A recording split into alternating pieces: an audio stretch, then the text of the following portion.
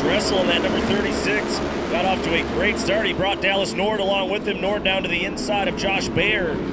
Looks like Dallas Nord is going to be, well, now he's going to take over this race lead. So yeah, Nord with a great inside line. Greaves now up into the third spot. He's gotten past Letourneau. Well, looking back up front, Dallas Nord, that 74 Weller Racing ride. Out front early, just trying to dust out the rest of the field, and already CJ Greaves moving in the top 3.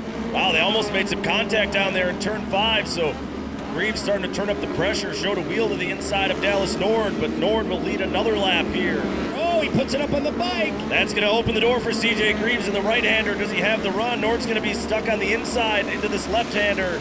Yeah, Nord really had to get on the binder so he didn't make contact with that tractor tire. That's going to hand the lead over to CJ Greaves. Absolutely. Here comes Brock Hager now in the number 1 red plate. That means he was last year's points champion, trying to get around a very tough Dallas Nord here this afternoon, that 74.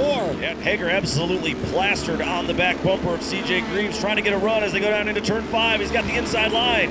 Yeah, here we go. This where it gets tricky. Gets really tight. Hager just pushes him out of the race line and makes a nice pass on Greaves. Hager and Greaves maybe 4 car lengths apart through turn 1 and headed into the split lane.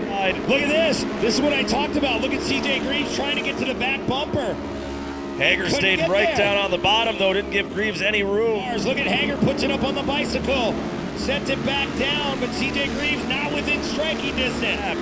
Boy, CJ's sticking right to the rear of that car, so maybe he found something on that restart.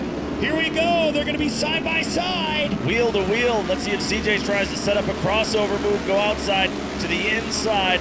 Hager took the line away, he saw that move coming from CJ, but CJ gets a drive underneath. Wow, look at this drive he's getting, Shane, holy man. CJ Greaves has run out of time. Brock Hager will take the win here in round 7 for Pro Stock side by side. Then it's Greaves in second, Van Eperen in third. Nord and Bone will round out the top 5.